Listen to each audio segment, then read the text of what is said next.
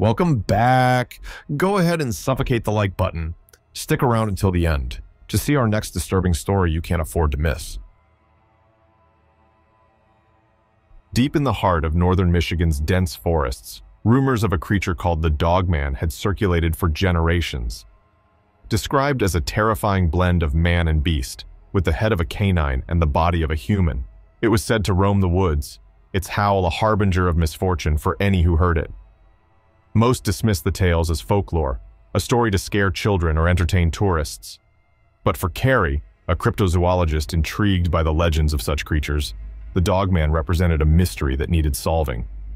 In the fall, as the leaves began to turn vibrant shades of orange and red, Carrie organized an expedition into the woods of the Manistee National Forest, where sightings of the Dogman had been most frequent. Accompanied by her assistant, Jake, and a small team equipped with night vision cameras, audio recorders, and environmental sensors, they set up camp in a clearing known locally as Wolf Hollow. The first few days passed without incident. They hiked the surrounding area, setting up cameras and collecting samples, all the while keeping an ear out for any unusual sounds. Nights were spent around the campfire, reviewing footage and discussing theories about what the Dogman might be. Was it a lost species, a ghost, or merely a tall tale? The team was skeptical, but remained vigilant. On the third night, as the wind whispered through the trees and the fire crackled, a distant howl cut through the forest's ambient noises. It was unlike any animal they knew. It was deep and resonant, filled with an almost human anguish. The team froze, listening as the howl echoed again, closer this time. Carrie signaled for silence and activated her audio recorder, her heart racing with a mix of excitement and fear. They spent the next day following the sounds, which seemed to move with a purposeful intelligence. By evening, they realized they were deep in the forest, much further than any of them had planned to go. The terrain had become rugged, the trees here older and closer together, the light struggling to penetrate the dense canopy. As night fell, they found themselves in a particularly thick part of the woods, the darkness almost palpable. Deciding it was too risky to move back to camp until morning, they set up a temporary campsite. The fire seemed to struggle against the oppressive dark, its light barely reaching beyond their small circle. That's when they heard rustling in the brush nearby. The team tensed, peering into the dark as the sounds grew more pronounced. A heavy, deliberate thudding, like the footsteps of something large prowling just beyond the firelight. Jake grabbed a flashlight, shining it into the trees, but the beam seemed swallowed by the darkness. Suddenly, from the edge of the light, a figure emerged.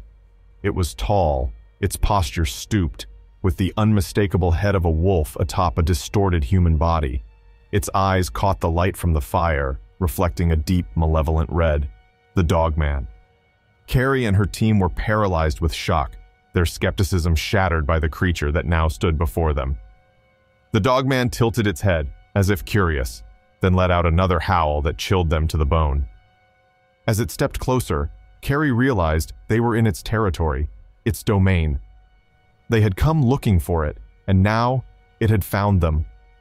The story of their hunt for the Dogman was far from over, and as the creature advanced, its intentions unclear, they understood the true danger of seeking out myths meant to be left alone. The night was long, and survival was uncertain.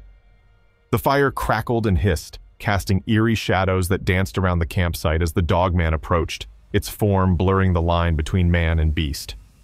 The team huddled together, their eyes wide with fear, as they watched the creature stop just at the edge of the firelight. Its breath was heavy, fogging in the cold air, and its deep, guttural growls filled the silence of the forest. Carrie, despite her fear, held her ground. She had come here to document and understand, not to cower. Slowly, she reached for the camera, her movements deliberate and cautious, hoping not to provoke the creature. She managed to snap a few photos before the camera's click seemed to catch its attention. The Dogman tilted its head, eyeing the device with a curious, almost intelligent gaze. "Easy there," Jake whispered, his voice barely audible. He had his hand on his own camera, but he hesitated, unsure if capturing more footage would aggravate their visitor. The Dogman's eyes shifted from the camera to the team. It took a step closer, the leaves and twigs underfoot crunching under its weight. The creature's presence was imposing, and every instinct screamed at them to flee. but they were too far from any safe haven, and running might trigger a chase they were sure to lose. Instead, Carrie spoke softly, her voice trembling slightly as she addressed the creature. "We're not here to harm you. We just want to learn. We'll leave if that's what you want." Her words felt foolish the moment she said them, speaking to a creature of myth as if it would understand, but to her surprise, the dogman paused, its ears twitching as if it was listening. The standoff lasted for what felt like hours, but were only a few minutes. Then, as suddenly as it had appeared, the dogman turned and vanished back into the shadows of the forest, its departure as silent as its arrival. The team exhaled in unison, the tension breaking as they realized they were still alive, still unharmed. "What do we do now?" Melissa asked, her voice a mix of fear and awe. She looked around at the dark forest that had suddenly become a far more threatening entity. "We leave at first light," Carrie decided immediately. "We pack up and move out. It's clear we're not welcome here." They spent a restless night by the dying fire, jumping at every sound, every snap of a branch or rustle of leaves. When dawn finally broke over the horizon, it was a gray, overcast morning, the sun struggling to penetrate the dense canopy. As they packed their gear, the forest around them felt alive, watchful. Carrie couldn't shake the feeling that they were being observed, that the dogman was somewhere out there, hidden in the mist, watching their every move. With their backpacks shouldered, they began the trek back to civilization, the path seeming more treacherous and unwelcoming than before. Every shadow could be hiding eyes. Every tree could be masking the form of the creature that had haunted their night. They walked in silence, the weight of what they had experienced hanging heavy between them. They had sought out a legend, hoping to reveal it as just a story, but the reality they discovered was far more profound and terrifying. The story of their encounter with the Michigan Dogman would remain unfinished as they left the woods behind, the echoes of the night's howls lingering in their ears, a haunting reminder that some myths are deeply rooted in truth, and some truths are better left undiscovered.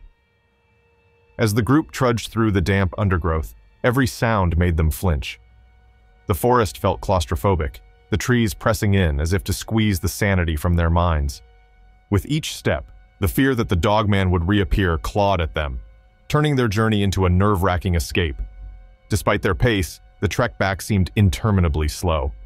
Carrie kept glancing back, her camera now slung uselessly over her shoulder, too frightened to stop and review what she had captured. Jake's hand hovered near his own camera, but like Carrie, he felt the futility of trying to document further. Melissa and Dan discussed in hushed tones what they would say when they got back. How could they explain an encounter so fantastical, yet so harrowingly real, without sounding mad? The forest began to thin as they neared its edge, the light filtering through the trees growing brighter. They almost began to relax, thinking they had left the territory of the dogman behind. But just as they reached the boundary, where the woods gave way to a field, a chilling howl rose from deep within the forest. It was answered by another, closer, and then another, until the air was filled with the eerie symphony of howls. The team froze, their bodies tense. From the thicket to their right, a large figure emerged, its imposing silhouette outlined against the underbrush. It was the dogman, but it was not alone. Flanking it were two smaller figures, similar in form but slighter in build. A pack. The creatures did not advance. Instead, they stood observing, their eyes reflecting a deep, unsettling intelligence. Carrie understood then that they had been allowed to leave, but the permission was conditional. They were being given one last chance to escape, a warning that no further intrusions would be tolerated. With hearts pounding, the group backed away slowly, keeping their eyes on the dogman and its pack until they were well into the field. Only then did they turn and run, not stopping until they reached the car, parked on a gravel road, the forest a dark line in the distance. Driving away, the weight of their experience settled over them in silence. When they finally spoke, it was with a new understanding of the world's mysteries. Some corners of the earth were still wild, guarded by beings not to be understood or disturbed. The encounter with the dogman changed them. Melissa gave up her casual interest in cryptozoology, shaken by the reality behind the myths. Dan became more protective, his adventures now more cautious and less remote. Jake found himself obsessively reviewing the footage, trying to make sense of what they'd seen, though he never shared it publicly. Carrie, however, was left with a restless need to advocate for the preservation of such wild spaces, her respect for the unknown deepened by fear and awe. Their story of the Michigan Dog Man remained theirs alone, a secret pact forged by shared terror and wonder.